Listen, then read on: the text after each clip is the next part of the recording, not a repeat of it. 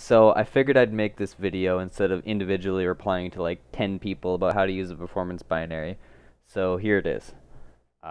You download this, you go to this link, I'll put it in the description. You download either one of these, it doesn't matter. I got it from Google.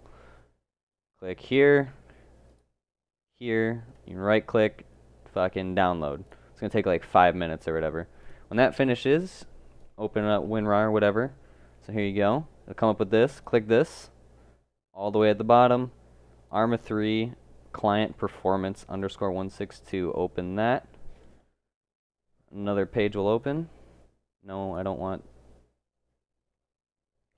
Alright, perfect. So extract to a specified folder. Now you want to extract this in your Arma 3 directory.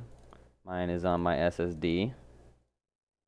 And then just extract it there.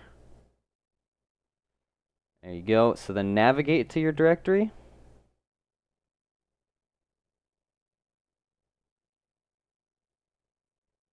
Alright, and you'll see this weird fucking performance whatever.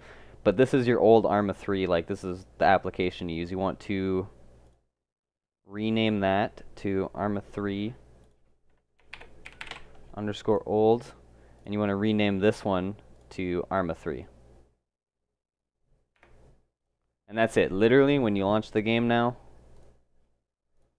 as soon as you launch the game, it'll work.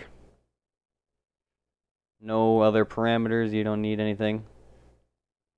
You're good.